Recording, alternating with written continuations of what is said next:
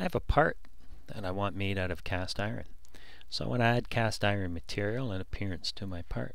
I'm going to right click on material, choose edit material. I'll open up the iron material and I'll choose the gray cast iron. Apply that and close it. The color of the part has changed, but now I want to add the actual textured appearance. So I'm going to right click on the part name, choose the appearance, the little beach ball drop down menu, select on the part name, and on the right side of my screen the appearance will open up. So I want to go to the metal appearance, expand it, choose iron, and then down here choose cast iron. So the cast iron appearance will be applied to my part. If I go to advanced and click on the surface finish tab, I can see cast iron.